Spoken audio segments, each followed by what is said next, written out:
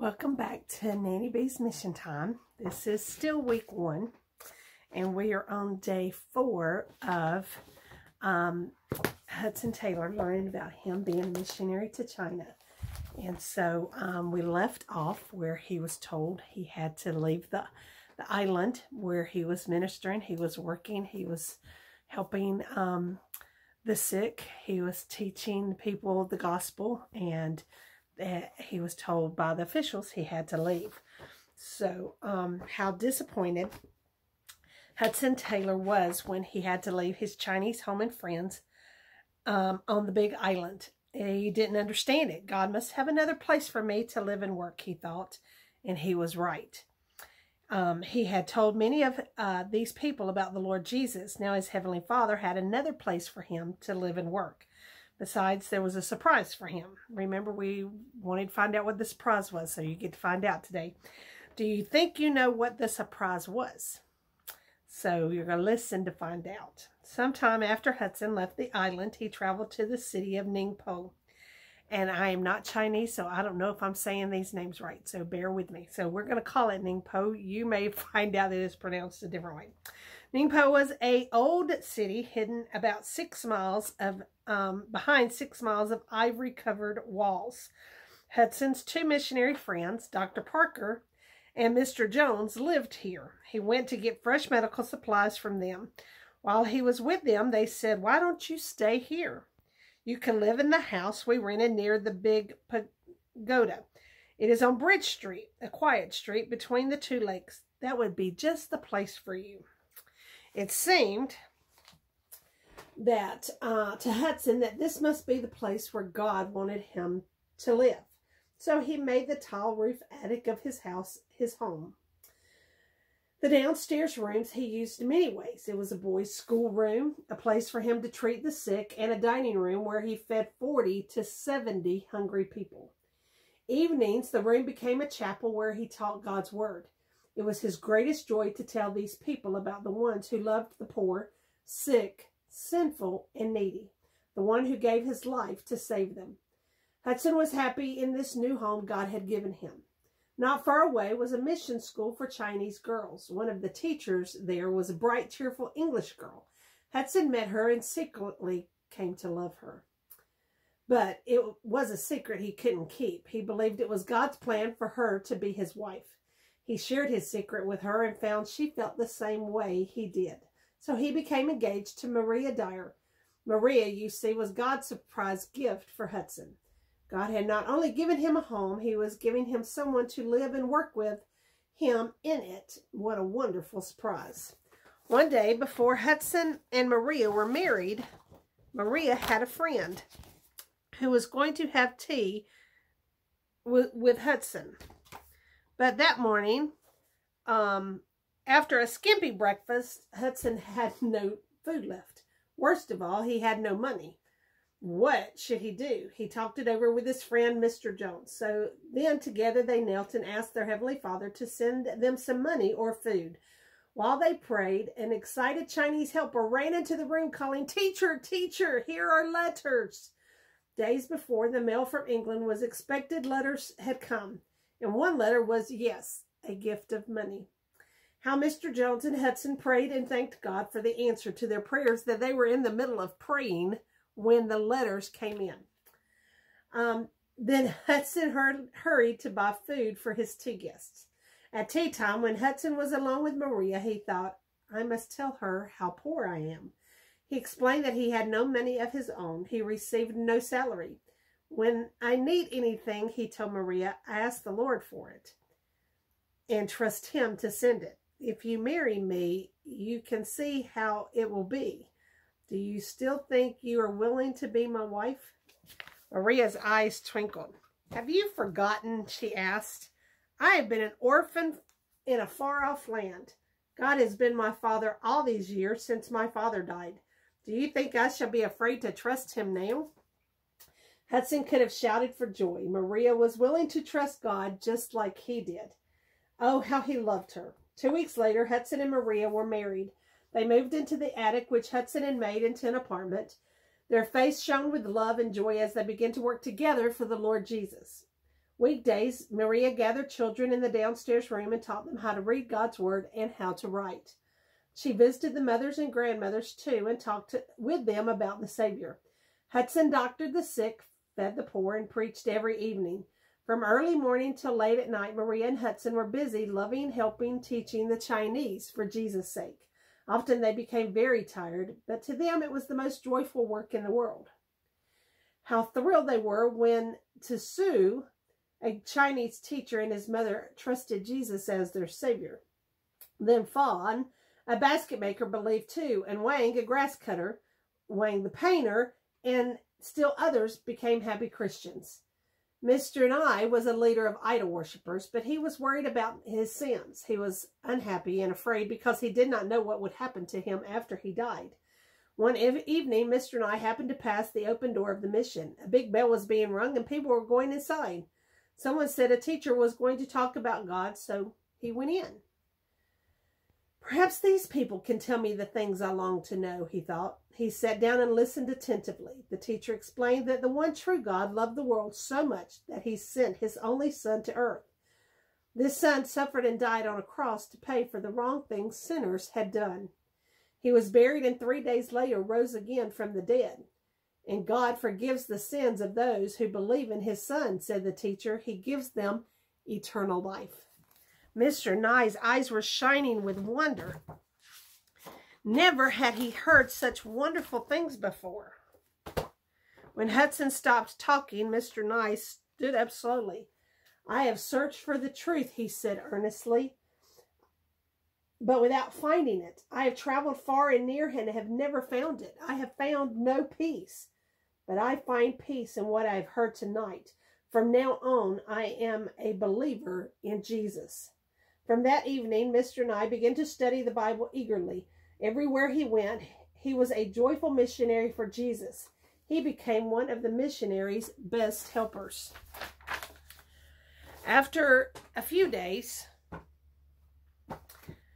of Mr. Nye believed in Jesus, he asked Hudson, how long have you had this good news in your country? Some 100 years, answered Hudson, feeling ashamed. What? Exclaimed Nye in amazement. Hundreds of years? Can it be that your people have known about Jesus so long and have only now sent someone to us? He shook his head sadly.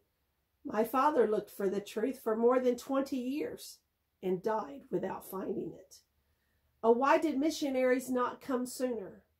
Hudson never forgot Nye's question. It made him long to do all he could so China's millions might hear about God's Son. He hoped that many might believe in him, be saved from their sins. Maria and Hudson seemed already to be doing all they could, didn't they? Yet soon they were doing even more. Dr. Parker, who had started the first hospital in Ningpo, had to go home to Scotland suddenly, and there was no doctor to take his place. Before he left, Dr. Parker came to Hudson and asked, could you take over my work for me? Surprised, Hudson answered, I will if God shows me I should. He talked with the Lord about it and felt that he should do it. Dr. Parker could only leave enough money to pay the Chinese hospital helpers for 1 month. Where would Hudson get money for food and medicine for 60 patients in a hospital? What about the many other patients who came every day for medicine and help? How could he pay the helpers? Hudson did not know. But remember, he had learned to trust God for everything he needed. Hudson called the Chinese workers together. I have no money to pay you next month, he said.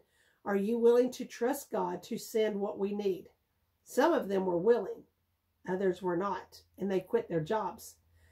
With so few helpers, how would Hudson care for all the sick people? When Hudson's friends heard about this, they hurried to the hospital. We will help you, they said cheerfully. They cared for the sick, cleaned, cooked, and made beds. They told the patients about Jesus. One morning, the cook gave Hudson some startling news. I have opened our last bag of rice, he announced. It will soon be gone. And right then, Hudson had no more money either. He had not received any for a long time. Well, then the Lord's time to help us is at hand, smiled Hudson, and it was so. Before the rice was gone, again a letter arrived from England. In it was a check for 50 pounds, which equaled about $250. The far-off friend who had sent it knew nothing about the hospital, yet God had put it in his heart to send the money at just that time. And in the letter, the friend asked, "Write and tell me if you need money. I have more and want to give to God's work." Hudson and Maria rejoiced and thanked God for the big answer to their prayers. They called their Chinese friends together, showed them the check, and read the letter to them. "Ah, yeah," exclaimed the friends happily. They sang and praised God too, and then they ran back to care for the patients and tell them how God had answered prayer. "See," they said, "how God in heaven answers prayers of those who belong to him." The patients nodded their heads. Where is an idol that can do anything like this, they wondered. In 9 months, 16 of the patients believed in the Lord Jesus and was baptized. 30 others said they trusted Jesus. Hudson and Maria were glad and thankful for those who had trusted Jesus as their Savior. How thankful they were, too, for God's loving care. God had sent them what they needed for themselves, their helpers, and for hundreds of sick people. But there were millions and millions of Chinese who needed to know about Jesus, and there were so few missionaries. If only there was more. Hudson was getting very tired from the long, busy days of hard work. There was too much for one doctor to do. Soon he became weak and sick. He knew he had to get rest or he would die. He was willing to die for Jesus in China, he said. "Had I 1,000 lives, China should have every one." No, not China, but Christ. Can we do too much for him? Can we do enough for such a Savior? But it seemed to Hudson that God was telling him he would not die in China now. God wanted him to go home to England. But he did not understand, he thought. But I will trust my Father in heaven. He knows best. It was hard for Hudson to leave the land and the people that he loved. He wished he did not have to go. But in July 1860, he, Maria, and their baby daughter, Gracie, and the Christian painter Wang Li Zhong sailed away for England. Do you think this was the end of Hudson's missionary work in China? Would he die? Would he get well?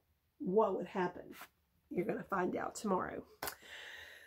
Okay, here's your questions. There's 5 of them. Ready?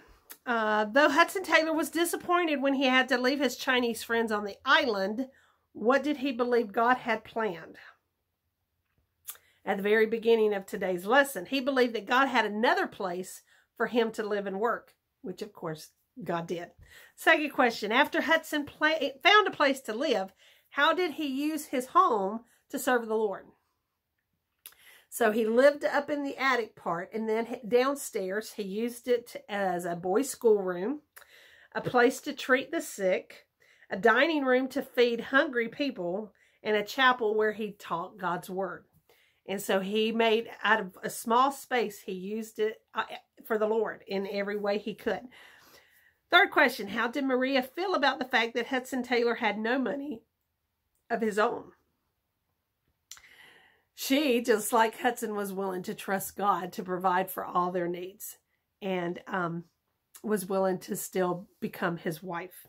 Question number 4. After Mr. Nye believed in the Lord Jesus as his Savior, what question did he ask Hudson Taylor?